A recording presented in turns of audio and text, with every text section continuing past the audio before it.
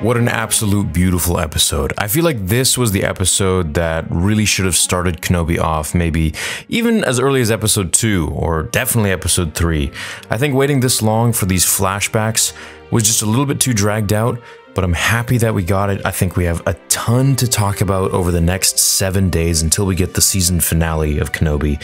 So let's get to this breakdown, and then I will make a lot of videos covering a lot of different things that I know a lot of people have questions about, including myself. So we start this episode off on Coruscant, where Anakin and Obi-Wan are training together. Now the timeline here is before episode 2 Attack of the Clones, and the reason I say this is because Anakin still has his right arm. And well, at the end of Attack of the Clones, Dooku actually took his right arm, so we know that this is definitely before any of that happened. So Vader is greeted by Reva aboard the Star Destroyer, as she informs him of Kenobi arriving on Jibim. He awards her the rank of Grand Inquisitor, which is what she always wanted. Now, of course, we know that she wanted this title for no other reason than to get closer to Vader and to follow him around on more dangerous missions for more opportunities to kill him.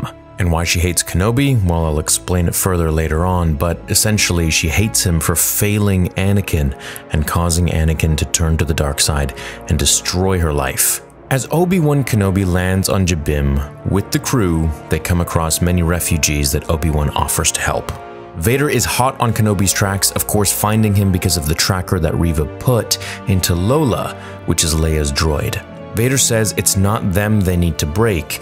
Now what I think he means by this is that they need to worry about breaking Kenobi, for if Kenobi is broken, being their leader, the rest will also be broken. Lola can be seen with red lights now instead of blue, destroying the wiring as it closes the hall doors, locking them in as Vader approaches. Now I really loved how Kenobi tells them that Vader is coming, and it seems like he knows a lot about Vader, and they're like, well, why had he know this? Explaining that he won't stop for pleasantries or to be patient, and when they ask how he knows, we get a flashback of Anakin and Obi-Wan fighting again. Now the whole episode has this beautiful theme of moments between Anakin and Obi-Wan's fight in Attack of the Clones or just before it. And if Anakin has the upper hand in one scene, it flashes then to present day with Obi-Wan, and it shows how he feels in that moment, and then vice versa. If Obi-Wan has the upper hand, it shows Vader and how he feels, and mimicking Anakin's feelings in that time, showing that this is still very much Anakin Skywalker. This is not the powerful Vader that we know in A New Hope, Empire, or Return of the Jedi. This is still very much a child-minded Anakin. He's impulsive, he's brash, he's not the totally collected Vader that we see later on in life. And we get that later explained with Kenobi's lessons, which I think was done absolutely beautifully in this episode. It almost feels like someone completely different wrote this episode, and actually that's true. This episode was written by Andrew Stanton, not Joby Harold. Now, with Anakin and Obi-Wan's fighting continued in this second scene, we see the amazing lessons that he gives Anakin, showing that these were the very lessons that could have saved Anakin's life in their duel on Mustafar had he actually listened to them. Obi-Wan tells Anakin that he grows too aggressive. A Jedi's goal is to defend life, not take it. Really showing some of the red flags with Anakin, and it does this perfectly. It portrays Anakin as the aggressor, which falls perfectly in line with his style of fighting. Form 5, Dem So, the offensive form, whereas Obi-Wan's is soresu, Form 3, the defensive form. Anakin says mercy doesn't defeat the enemy, which is 100% Anakin's frame of mind.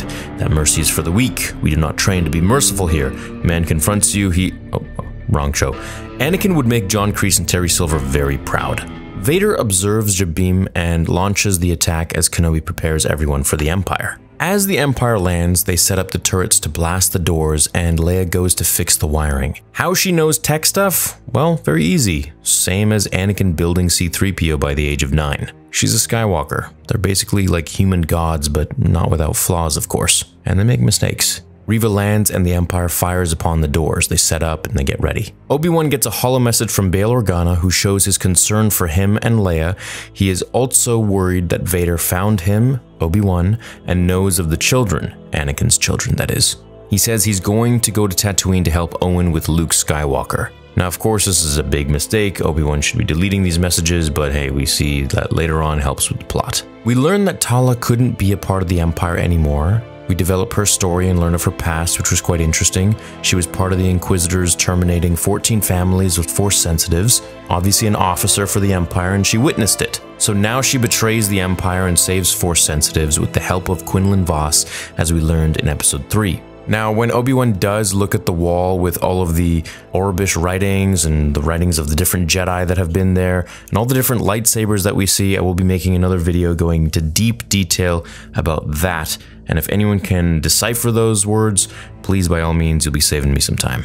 So as things start to get heated, Roken comes out with a Wookiee bowcaster, which is a very powerful weapon that Wookiees use, and we see Chewie using it in the original trilogy as well as Revenge of the Sith. Reva and Obi-Wan speak through the blast doors at Kenobi's request, and Kenobi tells her that Vader would never let his true identity be revealed. He realizes that the only way Reva can know that Vader is Anakin is if she was a youngling at the Jedi Temple during Order 66. The wheels start to turn in Obi-Wan's mind, and he's realizing who she really is. He tells her that Anakin killed younglings, and she tells him that the younglings thought Anakin was there during Order 66 to help them, and that she hid with the bodies of her youngling friends in order to survive. Kenobi realizes she isn't serving Vader, but rather hunting him to get closer to him. That's why she's doing all of this. The rank of Grand Inquisitor grants the GI to be closer to Vader on dangerous missions, meaning more chances for Reva to fight or blindside Vader. Her anger with Kenobi is revealed as well when we learn she hates him for failing Anakin and causing Anakin to execute Order 66 on the Jedi and her friends and herself. She blames Obi-Wan for what happened to the galaxy and for essentially being a bad mentor and not saving them. She's been playing the Empire this whole time in order to get closer to Vader, and Obi-Wan tries to recruit Reva to help him defeat Vader. Which is true. I mean, he can't defeat Vader at this point in time. He's not trained properly anymore. If this were Revenge of the Sith Kenobi, I'd still say he'd lose against this version of Vader. So anyways, she slices through the door and breaks it open as he sends her flying backwards with the Force, and all hell breaks loose as the Empire fires upon the refugees and they fire back. Kenobi ignites his blue lightsaber and goes full prequels mode as he deflects blasters against the stormtroopers and protects everyone else. Kenobi is definitely back, maybe not fully, but he's not far off. The loader droid that I thought was Wrecker takes shots and sacrifices himself to protect Tala as she detonates a thermal detonator and buys Kenobi some time. Obi-Wan realizes that he's beaten, and we get another beautiful flashback of Anakin getting the upper hand on Obi-Wan. Now, this is an important scene. We see Anakin striking down on Obi-Wan, who is cornered and defending himself down on one knee. Does this look familiar to you guys? This is the same angle mimicked from Luke attacking Vader in the same way in Return of the Jedi. The only difference here is that Anakin keeps attacking, whereas Luke eventually stops. And I think this shows quite the difference between father and son, and of course the moment. I also want to note that the choreography just before Anakin bests Obi-Wan is very similar, if not identical, to their duel on Mustafar as they go through the tight walls into the control room. Kenobi gives his weapon to Haja and surrenders to the Empire, saying there are other ways to fight. He knows that Vader wants him, and it's essentially just easier for him to give himself up. But of course he has a bigger plan, and that is to recruit Reva. So he plays his mind games with Reva as he has brought before her. He tells her that Vader will do it again to the children and families in there, that she's going to let this all happen. As Vader will be focused on Kenobi, Reva just needs to take the opportunity to take Vader out. Kenobi is trying to turn her to his side for the greater good. Now, Kenobi is sent back through the doors, and while I thought this was kind of weird, I think Reva is actually working with Kenobi now at this point. She wants Kenobi to get away, and she wants him to get the people to safety. The flashback shows Anakin using his iconic behind-the-back move as he moves as swiftly as he did. Hats off to Hayden and Ewan. Hayden doesn't miss a beat after 17 years and continues to be a great swordsman with Ewan McGregor. He disarms Obi-Wan and learns a powerful lesson foreshadowing his loss on Mustafar. Your need for victory blinds you, Anakin, which is absolutely correct. Anakin was far too focused on the future, far too focused on the outcome, on winning, to see the bigger picture. He was almost too narrow-minded when he fought, especially if his emotions were involved, which quite often, well, it's Anakin, they were. As they ready to leave, Vader breaks through the doors and sees the ship taking off as he controls it with the Force, This scene was the most badass scene that I've seen with Disney Star Wars. This was straight out of Force Unleashed, where Starkiller was controlling the Star Destroyer. It echoed a lot of that scene, and it seems like they're taking quite a bit of inspiration from The Force Unleashed in the last 2 episodes. As Vader drops the ship down, he tears it apart with the powers of the dark side, only to see the emergency shuttle escape and blast off into space, too fast for Vader to grab a hold of it. He's standing there looking like a chump, and we get another flashback concluding the Obi-Wan and Anakin fight, this time with Kenobi taking Anakin's lightsaber with the Force and telling him that he is a great warrior, but his need to prove himself is his undoing. Until then, a Padawan you will still be, as it shows Anakin's immense disappointment in himself. All he wanted to be was a master, and at this point he was still a Padawan. And then of course in Revenge of the Sith he became a knight, but of course he wanted that master rank. As we get a shot from Anakin to Vader showing exactly how he feels in this moment, they are doing a beautiful job of portraying the past to the present with how Anakin felt and how Vader feels now in the same exact emotion. And I think if Vader and Kenobi never fight again, this would be the perfect connection into A New Hope when Obi-Wan and Vader meet again on the Death Star. And Vader tells Obi-Wan, "When I left you, I was but the learner. Now I am the master." But of course, we know they're going to fight again, so that's going to definitely have to lead into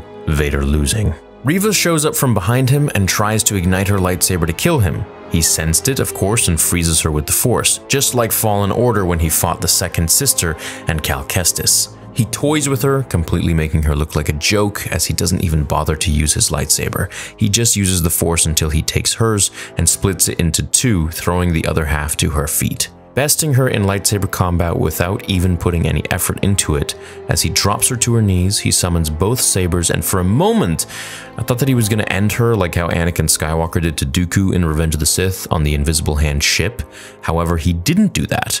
He stood over her and plunged the saber into her, just as Anakin plunged it into her as a youngling. Now, look, I watched this scene over and over and over again to confirm that he did indeed stab young Reva. We see her as a youngling make a face of pain as Anakin plunges it, only to be connected to Vader finishing the movement. So it's like they're kind of showing the moment of Anakin in Order 66, making one thrusting motion, only to have Vader retract the saber or follow through with it and then retract it. And we see both young Reva and present-day Reva making the same sort of in-pain face as they both fall over, dizzy and in pain, dying. So in my opinion, I think Anakin definitely did stab her. I just don't think the way that this was shot and directed, that they wanted to show that Reva was watching from afar or got away somehow.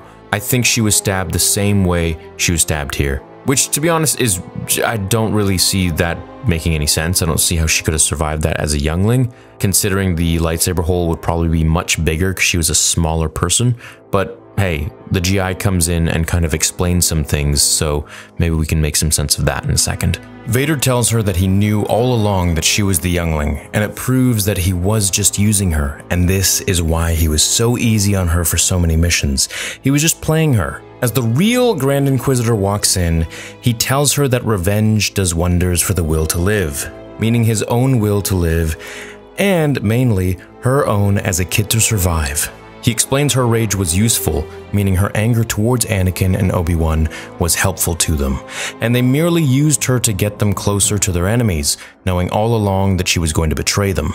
The Grand Inquisitor and Vader walk away as they leave her in the gutter, while Kenobi learns that the hyperdrive is down, so this of course means that they can't move fast and that the Empire will track them and catch up to them, meaning Vader will get to Kenobi in Episode 6, the season finale. He senses a disturbance in the Force, much like how Yoda sensed Order 66, as Reva finds the comlink from Kenobi that was dropped by Raja, as she sees the holo message of Bail Organa telling Obi-Wan about Anakin finding out about the children, and that he's going to go to Tatooine to help Owen with Luke. So Reva already met Owen in the town, if you remember in Episode 1, and she knows now who he is. She will find Luke as we end the episode over Luke sleeping in his bed. For me, this episode was a massive win. Of course, there were a few things that I thought were kind of weird, but it was just completely washed away by how amazing the episode actually was. It portrayed so many great emotions and scenes of Obi-Wan and Anakin in the prequels and matched it perfectly to Obi-Wan and Vader now. It humanized Vader, it made Obi-Wan kind of break out of his weak shell and brought him back to who he was. Could the de-aging have been better? Yes. Were there a few things that were kind of inconsistent or weird with the other episodes? Absolutely. But overall, I really enjoyed this one. I thought it did a bang-on job of portraying the characters and evolving the characters like how we know them to be and taking them to the next level from where they were at the beginning of this story.